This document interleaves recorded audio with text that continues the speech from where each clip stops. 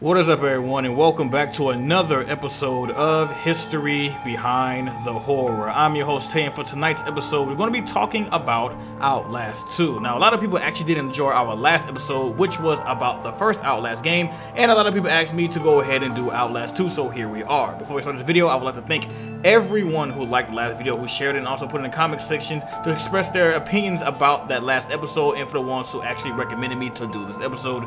You guys mean a lot to me, and you help this channel out a lot with you guys' opinions and criticism. So with that being said, thank you guys so much for tuning in, and I hope you all enjoy the video.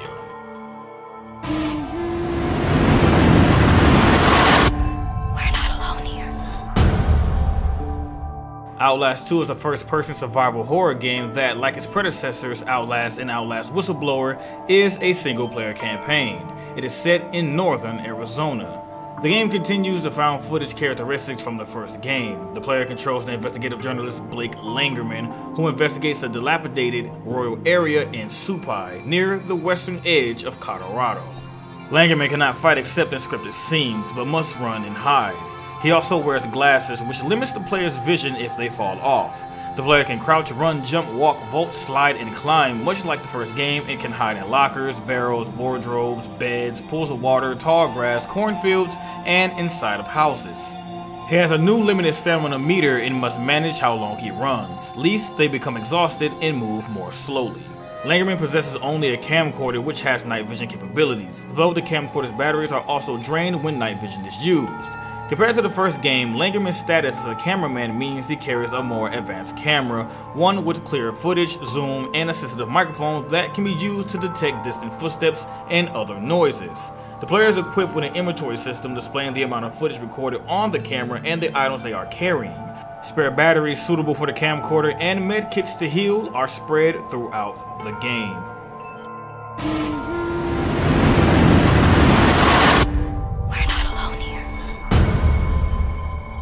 Blake Langerman, an investigative journalist and cameraman working alongside his wife Lynn, crash land in the Supai region of the Coconino Country region of Arizona, while following the mysterious murder of a young pregnant woman known only as Jane Doe. When he wakes up after the crash, Blake finds the pilot of their helicopter skinned and crucified and his wife missing. Blake makes his way to a nearby town, Templegate, where he learns that the town has sacrificed all their children in the name of God. Blake eventually locates Lynn in a chapel, captured by a cult led by Papa Sullivan. Sullivan claims that the temple gate lies on the mouth of hell, and Lynn is pregnant with the Antichrist. They escape the chapel, but Lynn falters, suffering from stomach cramps. The couple are separated when Lynn is kidnapped by the Heretics, a rival cult who wish to hasten the end of days, and their androgynous leader, Val. Blake is rescued by a man named Ethan, who has left Sullivan's cult. He tells Blake that Sullivan rapes the women of Templegate, and once they are pregnant, orders them executed on suspicion of carrying the Antichrist. What? Fearing this fate for his daughter, Anna Lee, Ethan convinced her to flee, and she became the Jane Doe that Blake and Lynn were investigating. As Blake rests under Ethan's house, Martha, an imposing woman wielding a large pickaxe and who is one of Sullivan's executioners, breaks into the home and kills Ethan after accusing him of heresy. Blake flees to another chapel where he learns from a tortured heretic being interrogated by Sullivan that Lynn is imprisoned in the mines under Templegate. I ain't had nothing. Righteousness cannot pass in blood by loins, but the blood of your heart. I came Papa's gospel. I got bet him 100 times. If I knew where the outsider was. Prophet don't need your help in finding the devil's whore and interrupt me. No questions even now other heretics at chapel. God will guide. I ain't a heretic.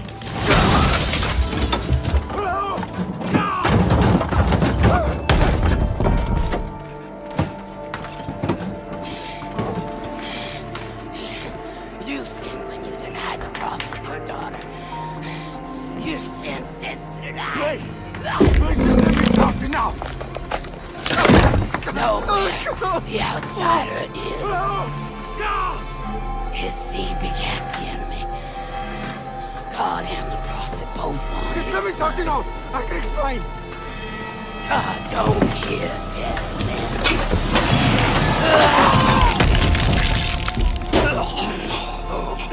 Be still.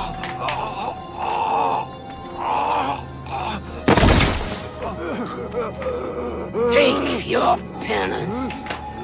God loves you. God loves you.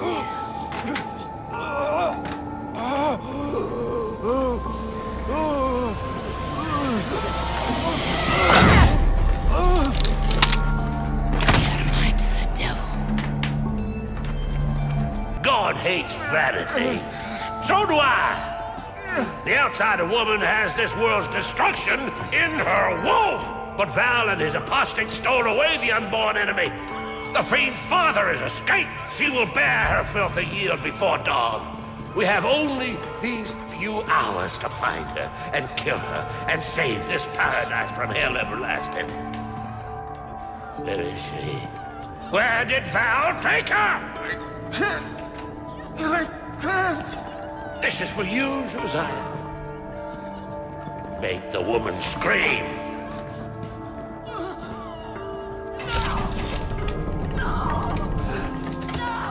Where's the woman? The womb that harbors the Antichrist.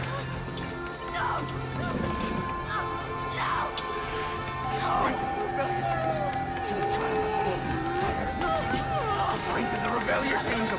No fear. Strength. Enemy of my enemy. Enemy of my enemy. Enemy of my enemy. Tell Josiah to make it stop. Guardian for simple. Stop! Oh God, please! Where is the woman?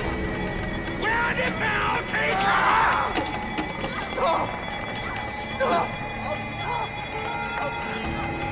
Tell you! I'm sorry, Mary. I'm so sorry. Where is the woman? The mines of the mountain. Val has her in the mines. You'll never get her back. Not before the birth. We are the hands of the Lord. We cannot fail. The world dies screaming. Thank you, Josiah. That's American. Give the woman rest.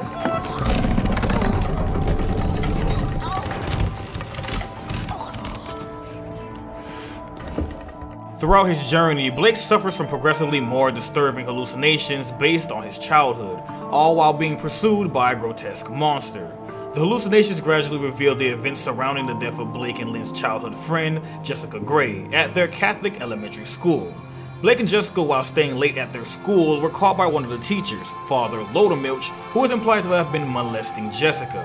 Loudermilch sent Blake away, but as Blake was about to leave the school, he heard Jessica's screams and saw her being chased.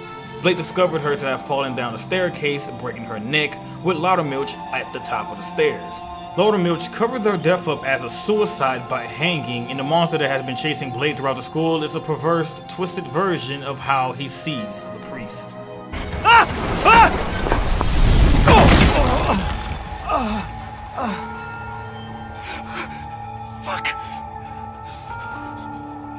Surviving numerous encounters with Martha and the religious other inhabitants, Blake escapes the town and finds a document revealing that Murkoff Corporation is the cause for everyone's insanity due to an experimental mind control station hidden somewhere deep in the mountains.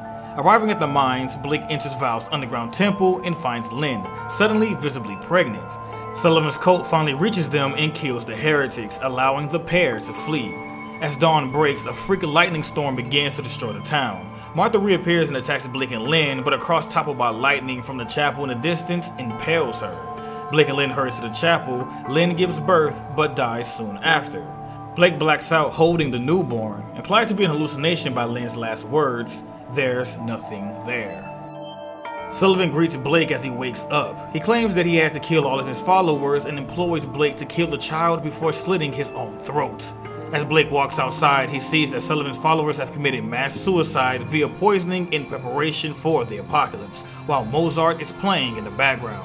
The sun grows brighter and Blake is engulfed by the light. He has a final vision of chasing Jessica through the school. When he catches her, she promises that she will never let him go. And they start praying. Now the light has gone away. Savior, listen while I pray, begging thee to watch and keep, and send me quietly to sleep. Watchful Savior, wash away all I've been wrong today. Help me every day to be gentle, gentle, more like thee. And that ends yet another episode of History Behind the Horror. This episode was really sad. This is a really sad game. Like, initially when I first played this game, I kind of was confused on the story, and then I did the lore videos, and then I was kind of caught up. But then also doing this video, I also learned some more stuff, like the Jane Doe situation was actually Ethan's daughter that I guess I didn't know or I forgot, and the whole Jessica situation, man. And this game was just sad. A very sad story. I still prefer the first one over the second one, but now that I came back to this game after so long, this game is actually really disturbing and again, really, really sad. But I did enjoy doing this video, and if you also enjoyed yourself here tonight, you would love to see more videos like this in the near future, please make sure to like this video and share it. It helps the channel out more than you know. Make sure you subscribe if you haven't already, because we got some things coming up soon that I'm sure you wouldn't want to miss. And make sure you always hit the bell notification, because there are things coming up that I'm sure you will want to be notified for, and you cannot be notified unless you hit that bell notification.